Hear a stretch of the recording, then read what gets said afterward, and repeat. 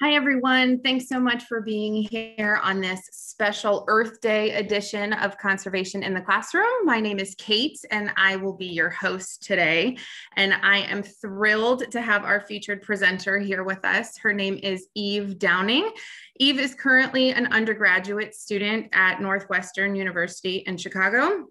But she is originally from Alaska, where she first became passionate about spreading awareness of some of the critical changes that were happening to the environment all around her. So today she's here with us to share a bit about what she did to make a difference and offer some advice as to what you all can do within your own communities to make an impact as well. So Eve, thank you so much for being here. If you can just hop on and say hi to everybody just before we get started. Hi, everybody. I am super excited to tell you a little bit about living in Alaska and what I do and hearing some of your questions later on. Awesome. So before I officially pass things over to Eve, I just want to take a moment to remind those of you that are watching live on the website to use the form that you see underneath the video there to place any questions that you have for Eve throughout her presentation. We will get to as many of those as we can at the end during the Q&A portion of the program. Next, I'd like to take a few minutes to introduce our very special guests that we have joining us on camera today. So as soon as you hear your names, make sure to unmute your microphone and give everyone a big hello. So first up, joining us from her home in Alexandria, Virginia, we have Noor. Hi, Noor. Hi. Happy to have you here. Next up, we have Team Vision and Team Perseverance from Franklin Elementary in West Allis, Wisconsin. What's up, everybody?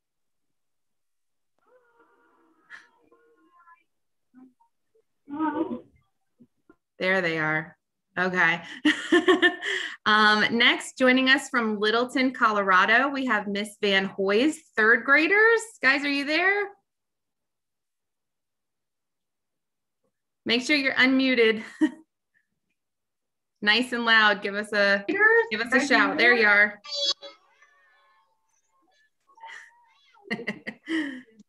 And last but not least, oh, there we go. Just a little delayed. They're there. And last but not least, we have Miss Monty's fifth grade class at Carrollwood Day School in Tampa, Florida. Hi, everybody. Hi. That was wonderful. So great to have everybody here. Without further ado, Eve, if you are ready, the floor is yours. You can go ahead and take it away. Okay, perfect. Let me share my presentation here. Hi, everybody. So as she said, my name is Eve, and I'm really excited to talk to you guys about being environmental advocates today. So first, a little bit about Alaska. I am from South Central Alaska, which is right here, and which is also called the Kenai Peninsula, is that the little offhang there. But Alaska is super big, so it's really hard to talk about all of Alaska. So I'm just going to focus on my little part. So growing up in Alaska, it has been really interesting and really fun. I spent a lot of time hiking and biking and kayaking. Here's a picture of my family backpacking, which if you don't know what backpacking it is, it's where you take all your things, you bring a tent and food, and you pack it all up in big, huge backpacks, and you hike up somewhere, and you stay there for a couple days, you camp out there. And it's really interesting because a lot of places in Alaska where you backpack, there's no cell service. So you're completely cut off for a couple of days. No, you can't text people, you can't look things up. And so it's a pretty interesting experience. Some like kind of fun facts about Alaska. In summer, there can be like sunlight for 19 hours, which means one, I'm really good at sleeping with like the lights on and sleeping when it's light out, but it means that summer days feel super long and you feel like you have forever to do all the things you want to do. There's also over 3 million lakes in Alaska. And another fact is there's approximately 1 bear for every 21 people in Alaska. I learned that pretty recently, actually. Here's just some photos of wildlife in Alaska. These moose we have moose that come by my house pretty often. They like to hang around and circle back every few weeks.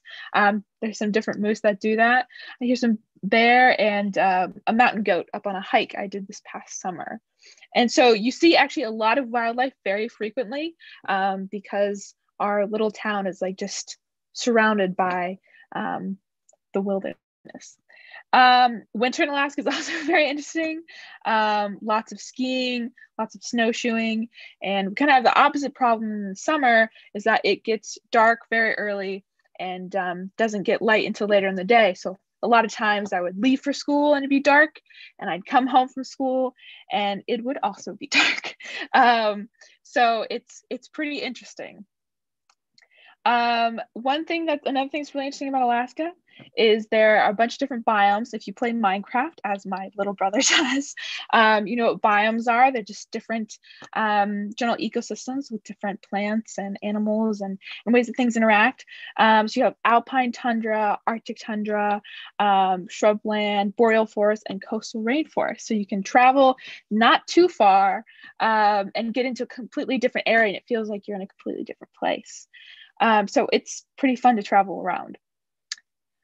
So I want to talk a little bit about the changes that I started to see in Alaska when you spend a lot of time outside, and most of the things you do are about being outside. You tend to notice these things a little bit more. And so one thing is temperature increase. And so it snows a little later, it seems, each year, and it melts a little earlier. And one way I could really see this is pretty interesting. In Alaska, where I live, especially when I was younger, for Halloween, it gets pretty cold, and often there'd be a little bit of snow. And so people have to make their Halloween costumes fit over snow pants and snow gear because it's so cold. But lately, there hasn't been snow on Halloween because it's snowing later.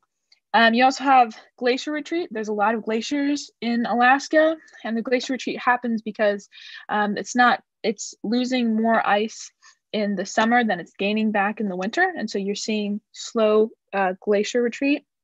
Actually, it's not that slow. An increase in wildfires because of it's drier because of higher temperatures, and there's also some shift in what vegetation is in different places. And you also see, partially because of this, insect outbreaks, so beetle kill, which are beetles that basically attach to trees and kill trees. So you see like big areas where trees have died. And you also have coastal erosion that happens on the coast of Alaska. Here's actually me with my little brother in a mushroom. You can kind of see like vegetation changes and different plants are in different places. And also this picture of me with a fish, cleaning a fish. And we also have less fish coming, less salmon, largely because of warmer temperatures and some other things as well. So now that I've talked about all of the not so great things, let's talk about how we can do things about it. So some things that I do, I joined an organization called Alaska Youth for Environmental Action when I was a sophomore in high school. And that's when I started getting really, really involved in trying to take action and do things in my community and in the state. And so one of the things that I do is bringing attention to the issues. And so here's from different events having posters in parades or just on the side of the road, trying to raise awareness, because one of the things here is Pebble Mine. We were trying to make sure people knew that they were trying to have Pebble Mine in place, which would be the largest mine in North America if it happened. It would be a gold and copper mine, but the reason why it wouldn't be great for Alaska is because of the size and the location. It's very likely to pollute Bristol Bay, which has one of the biggest salmon fisheries and the salmon population in the world, and that'd be really terrible for people living here and for the ecosystem. And so bringing attention to issues with posters and with signs are great, because you often can get people thinking about it, and then hopefully they'll reach out to their representative or talk to other people that they know about this issue that's happening in our state. And so another thing that you can do, or that I do, is advocating for community projects. And so in my community, with the help of many other people and local environmental nonprofits, some things that we work on, have worked on, is community compost, which is where people bring in their food waste to a central location so that it can be made into compost, because food waste, when you just throw it away, it gets into landfill, it's put in an anaerobic environment, which means it will release methane, which is a greenhouse gas that's even more potent than carbon dioxide is. And so if you compost it, then that doesn't happen, because it's exposed to oxygen, and it's great for farms, and it's great for works as a fertilizer as well. And so some other things are like community solar, so getting more people to use solar energy and install solar panels, and also recycling electronics so they don't go into landfills. And I have a bunch of pictures of, or a couple pictures of a bunch of people, because a key part in all of this is working with other people and talking to others and getting their support, because your efforts will be so much stronger if you're able to work with others. Another thing that I do is supporting environmental legislation. And if you don't know, legislation is just when a government, it can be the federal government or a state government or a city council, or even like your student government, they have an idea that they think should be a law, and you propose it in a bill, and then people typically are for or against it. And so some things that I do to either try and push forward things that I support, or raise awareness for things I think are bad ideas, is public testimony. So this bottom photo here is I was at the state capitol with, as you can see, again, a bunch of other youth. It's really important to work together, talking about some budget cuts that were put in place for education. And then actually talking to representatives. So this top left photo is me, again, with a bunch of other people, talking to Senator Murkowski in Washington, D.C. about Pebble Mine and about the dangers that we thought it presented. And another thing you can do is talking to reporters to bring, or talking to like newspapers and media about these issues, or writing letters to the editor, which is to your local newspaper, typically bringing attention to these things. And so that's just some of the things that I do to try and, create the environment and the future that I want for my community and my state. And so now on to some things that you can do to advocate for the environment.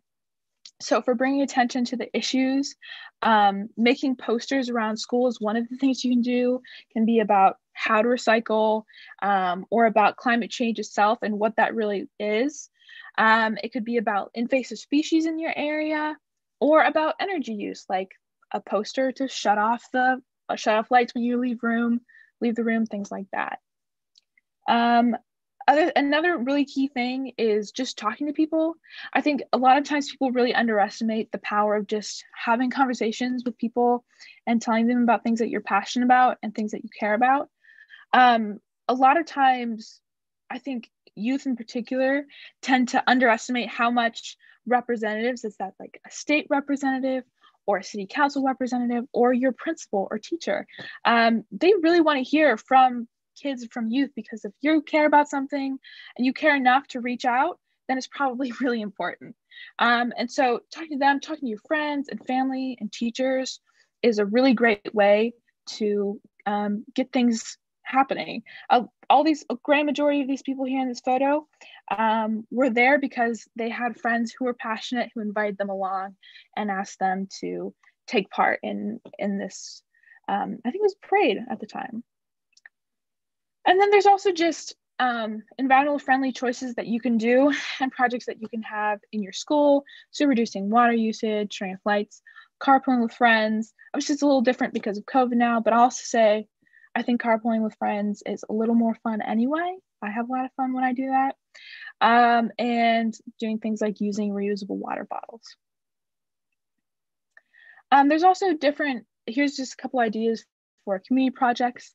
And so having things like a beach, a community or river cleanup, having composting at your school, having school or community garden, having like a tree planting event, or having a letter writing session with you and your friends or you and your classmates about things you're passionate about that you want people in your community to care about.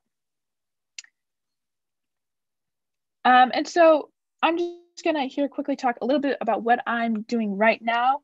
So as she said, I'm at Northwestern University, which is just outside of Chicago. I'm focusing on studying environmental studies, but I'm also an Arctic Youth Ambassador, which is a group of youth who are really passionate about bringing attention to issues that are affecting the Arctic. And so we do that by, again, talking with other people, creating media. So either it could be posters or it could be stories, video interviews, things like that, to really bring to light some of the things that are affecting people in Alaska. I'm also part of a couple different environmental clubs on campus. And I'm really passionate about community-based solutions because I think a lot of times people will focus on like the federal government and even the state government, but there's like a lot of power in just a small group of passionate people in one community working together and coming up with something that works for them. And I think it's really great and is a really great way to really be able to see the impact that you have. And I think that's all for now. I really want to hear what questions that you have. And I'm just really excited to hear some of your thoughts. Thank you. Thank you so much, Eve. We are going to get started with the Q&A now. So just a reminder to all of you that are watching on the webpage, make sure to use that Google form to place any questions that you have for Eve. And we will weave those in during the Q&A here. And those of you that are on camera, make sure when it's your turn to ask a question to unmute your microphone and speak nice and loudly for us. So we're going to start with our groups on camera and we'll go in the same order that they were introduced. So Noor, you're up first if you want to unmute your microphone and ask Eve your first question. Hi, Eve. I have a really good question. What is your vision for a better future and how are you going to make that future happen? That is a really great question, or a really great question. Yeah, when I think of a better future, I think of renewable energy and a regenerative economy, and so using energy in a way that we'll be able to do for a very, very long time. And so that's very broad in terms of like specific things. There are specific things for Alaska. And so one thing in Alaska I'm really excited for and want to have is like green banks, which will allow more communities to have renewable energy that's specific for their communities and so that they can be self-reliant while using renewable energy. Right now, what I'm doing to try and like achieve a better future is working with other individuals trying to get green banks happening in Alaska specifically, but I'm also part of different groups at my university that are working to push our university away from supporting fossil fuels and investing in renewable energy. Because when you get really big universities and you get big organizations shifting away from fossil fuels and into renewables, that's when you really will start to see a change. And hopefully more progress will follow after that. Okay, great. Next up is our group from Franklin Elementary. If you guys are ready, go ahead, unmute yourselves and nice and loud for us. Yep, you can come up here, Bria. I have a question. How many endangered animals live there? I don't know an exact number of how many endangered animals live in Alaska, but I do know that because of climate change and things that are happening in Alaska, a lot of times species are being pushed into smaller and smaller areas where they can survive. And so because of that, more and more animals are being pushed towards just basically having less resources. And so a lot of animal populations are lowering. But I don't have an exact number of how many species are endangered in Alaska. Okay, let's go to Miss Van Hoy's group. You guys are up next. What's your first question for Eve?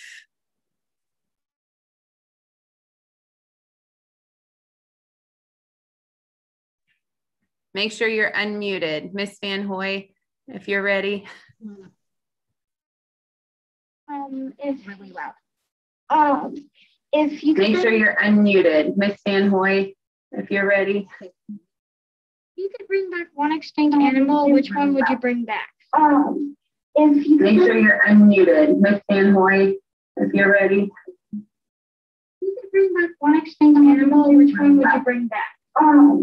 If you Make sure you're unmuted. Yeah, there was some feedback there. Oh gosh, that is a really good question. That's like very hard to pick. I don't know, recently, this isn't Alaska specific, but I was reading about these giant tortoises that went extinct. And I think it would be really, really cool to be able to see these like insanely large tortoises just going around. And I think they're really neat. But yeah. That was a good question. Okay, Miss Monty's class, you guys are up next. So again, make sure nice and loud right in front of the camera for us. Really loud. Who should we contact to find out how we can help wildlife in our local community? Yeah, that's a great question. Well, depending on where you're at, there's a couple different people that you can contact. If you have like I have, there's a wildlife refuge near where I'm at that has a lot of great resources. But likely if you have like a community center, they'll have some information about wildlife in the area. If you have any sort of national park or wildlife area nearby, there's likely people who maintain the area who you can contact. But in terms of like just looking things up, if you're looking at your like a borough, you can likely contact people who work at your borough area and just call like a general line and ask like, who can I talk to? Because sometimes you have to do some hopping around, but I think it really depends where you're at. But I think those were some good places to start. Okay, we're gonna take a few that came through the website and then we'll go back and do another round with our on-camera groups here. So Isabel in California wanted to know, Eve, what do you think is the most important reason to protect the environment? Well, I think there's a lot of reasons. I think one is that, you know, it's beautiful and amazing, but one that's like will convince a lot of people, and that's great, is that the environment really is beneficial for us too, and really helps us. Having, you know, like trees, they clean the air for us and they make it breathable. And so if you're talking to people and they're not so convinced about, well, why should we, you know, really, why should we invest a lot of time and money into this, and say, well, it's actually having wilderness and having nature that we haven't cut down, having forests, it does a lot for us. Having these different ecosystems, it creates clean water for us to drink. It creates clean air that we can breathe, and also it's just really good for you to be able to go out and be in nature. And yeah, I don't know, I just think it's underestimated how much nature and wilderness does for us, I think. So it's kind of like you're not just advocating for the environment, you're advocating for yourself and people too. Okay, yeah, let's see. We also have a question here from Liz, all the way in Austria, who wants to know, how long have you been an advocate for the environment? When did you start? So how old were you when your first parade you marched in, or poster you made, or whatever you did first? Well, when I actually, was kind of funny, my birthday is actually tomorrow, and so it's always really close to Earth Day. And oh gosh, I'm trying to remember when it was. I think it was when I was 6 or 7. We had one of my kind of themed birthday was kind of like a cleanup recycling themed birthday. So we had recycling t-shirts that had big recycling logo on them, and we had a you know, lots of fun.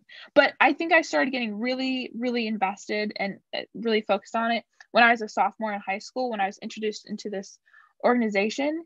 But a lot of people in there were way younger than me, and started really early. And so like, you guys are amazing, and getting started this early is amazing. And the power you guys have to like make change in your communities is incredible.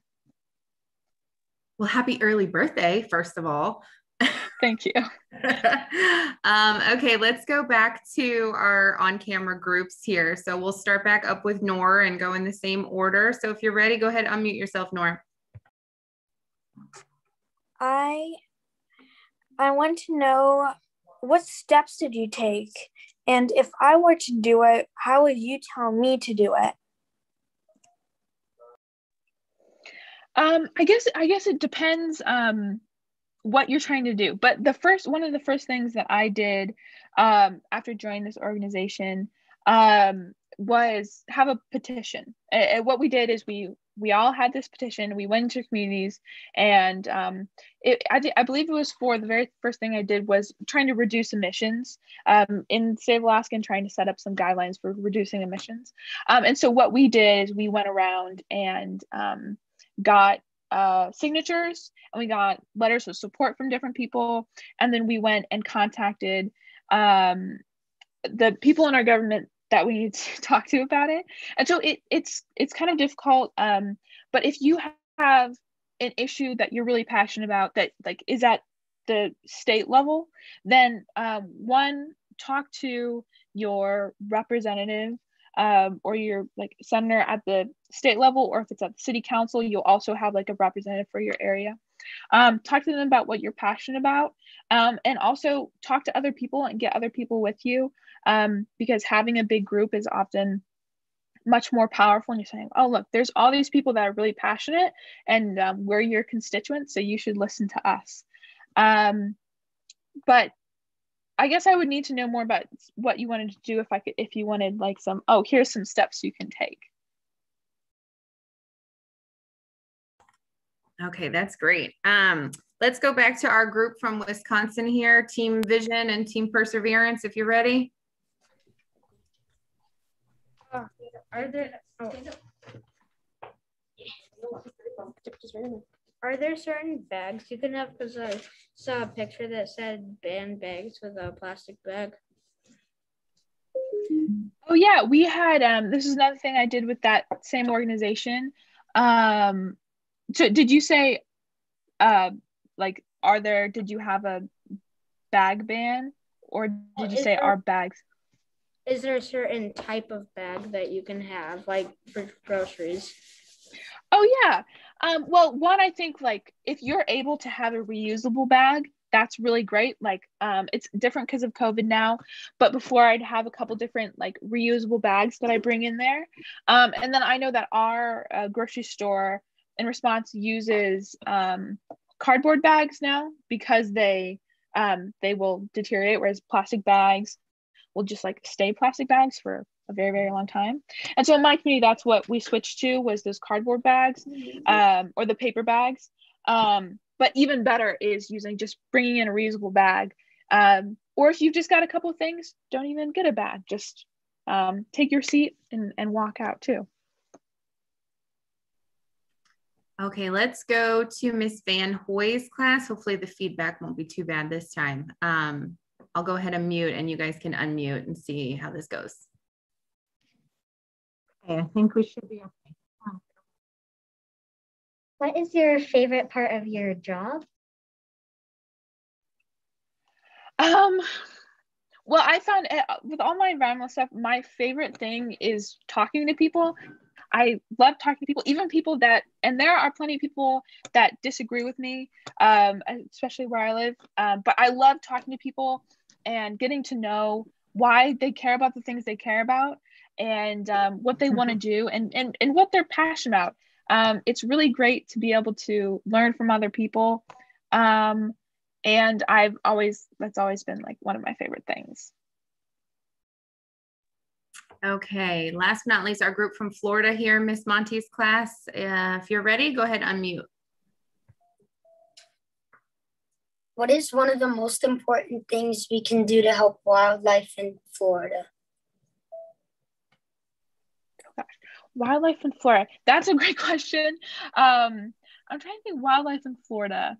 I don't know a lot about ecosystems in Florida, but I think like the same general things apply. Like trying to reduce your water usage, trying to reduce your waste, your food waste, and like throwing things away, reducing your energy usage. And I'm also sure having like community cleanups in your area, so that wildlife aren't eating trash, because that can be very dangerous for wildlife as well. That could be a really great thing to do. But yeah, I think kind of just in general, one of the best things you can do is just reducing your energy usage in whatever way you can, if that's shutting off lights or turning off the water when you brush your teeth. Okay, we're going to hop back and take a couple more from the website here. We have one from Emery in Colorado that was curious, why is there no cell service in Alaska? Yeah, Alaska is very, very big. And there's also just areas that are really mountainous. And so because of the mountains in the area and the largest of Alaska, there's just areas where you don't have, where the signals just don't reach. But sometimes if you are on a hike and you hike all the way up to the top of the mountain, you'll be able to get signal all the way up at the top. So you just have to get all the way to the top to be able to use your cell phone. Awesome. Okay. Miss Michelle in Florida was curious if you could talk a little bit more about green bank that you mentioned. So what does that look like? What is a green bank? Is it a type or a way to store energy or share energy? What is it? Yeah, of course. That's a great question. So green banks are all about trying to get private companies and private players in a state to be the ones to invest in clean energy and be the ones to be producing renewable energy, if that's like producing the infrastructure or building the infrastructure. And so basically it's kind of like a bank that's focused on funding clean energy and having very low interest loans for clean energy and renewable energy specifically.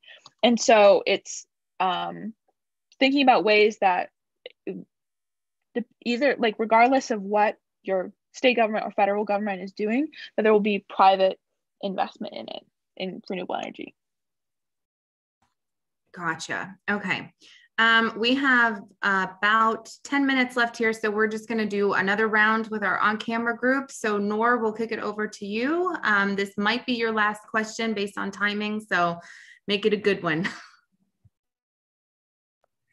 I want to be an animal activist like you. How can I be like you? And how can I do the steps that you? Yeah, that's a great question.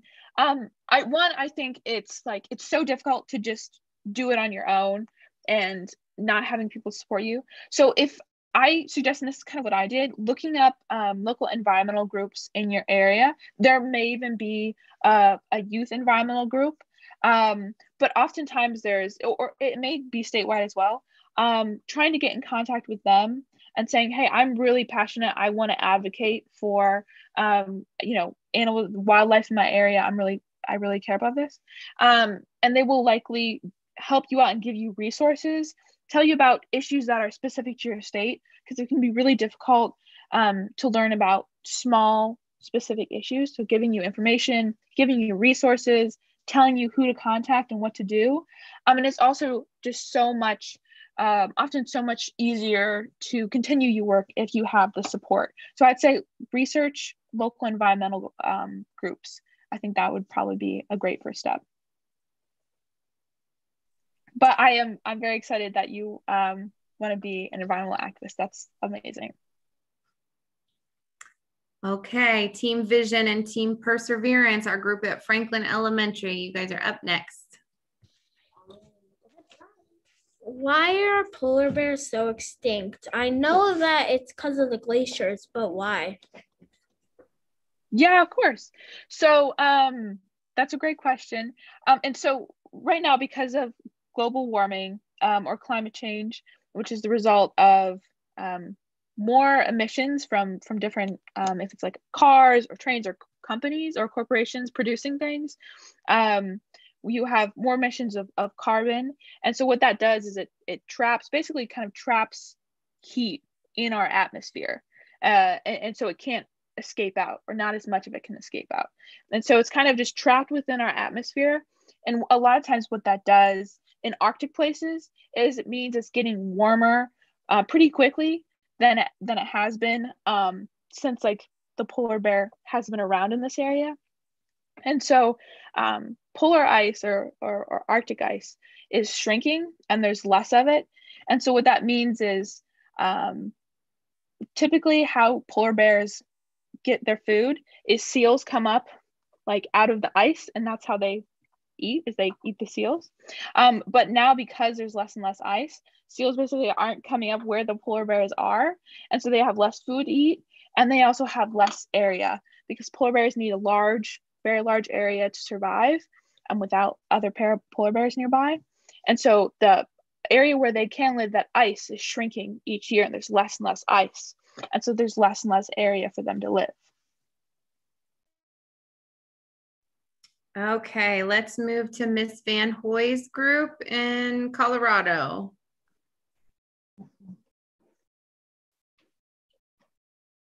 How do you know what needs to be fixed? Yeah, that's a great question. I am not an environmental scientist myself. And so all that I can do is listen to researchers and scientists who are saying that these things are a problem. But if you're saying like in your community, how do you know what's a problem, like in your small community or large community? I'm not sure. A lot of times reaching out to local resources, like I was saying, if you have like wildlife rangers, or even if you have like a state parks and recreation office, that you can talk to them about issues in your community, especially like wildlife issues. But yeah, just listening to people who spend their lives and dedicate their lives to these issues. And that's what I try and do. Okay, last but not least, our fifth graders with Miss Monty. Your last question for Eve. Why is methane worse than carbon dioxide? Oh gosh, that's a great question. I am also not a chemist. And so it has to do with the actual structure of methane and carbon, and that the way they radiate or absorb heat, basically. I can't give you a super specific chemistry answer, but I do know that like different gases, methane or carbon or other kinds of like greenhouse gases, do have different effects and have different amounts of like absorption or radiation of heat in your atmosphere. Okay, we're going to wrap up the Q&A with just one or two last questions here that came through from the website. Eve, I'm going to kind of combine two of them because they're kind of similar. So Ms. Vigil's fourth grade class in Colorado asked how they can convince their parents to bike to the store. And kind of along those same lines, Erin in Louisiana wanted to know, what is the best way that young people can be heard? Yeah, those are great questions. For convincing your parents to bike to the store, I would say, one, it's a great way to get some exercise, which we all need. Talk about that, or talk about one, it's like a great activity to do together, but it's also just good for the environment. You're reducing your footprint by biking instead of taking the car, and that's like an amazing thing that we all should be aware of and trying to do. I'm trying to think of like really good arguments for your parents, because that can be kind of a hard thing to do, I know. But the second part of the question, how can young people be heard, is one, you like taking the step to speak out, because it can be scary and it can be difficult and it can seem like it'd be way more fun to like maybe do something else. And so first, just taking the step and doing that. And in terms of like how to do that, making, videos about things you're passionate about, or writing letters to your representatives, or people in your community that you're saying, I care about this issue, and making posters in your community. But if you start speaking, I'm sure people will listen. That's great advice, Eve. You just have to start speaking, right? Okay, so I think we're going to kind of bring things to a close here. So I want to thank all of you for watching and contributing questions, and a huge special thanks to our groups that we had on camera. You guys did a great job. Huge thanks to Eve, of course, for sharing her experiences advocating for the environment up in Alaska and providing some insight on what we can all do to help. Before we go, I just want to share some information with everybody really quickly.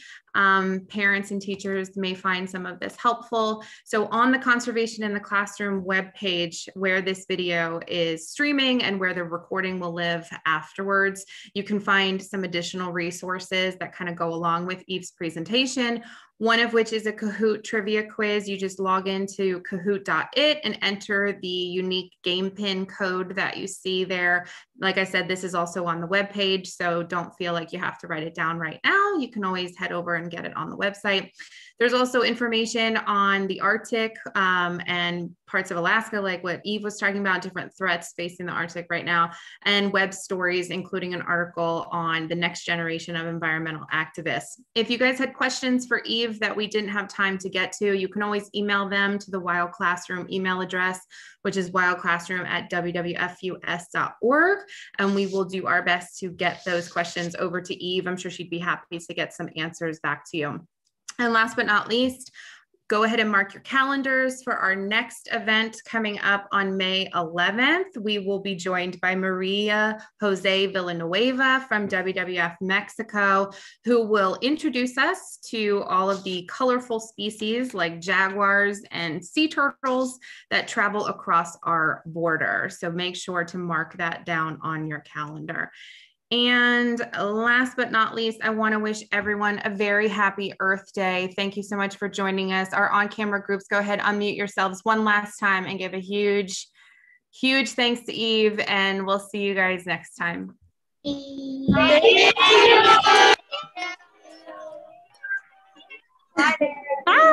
Bye. Bye.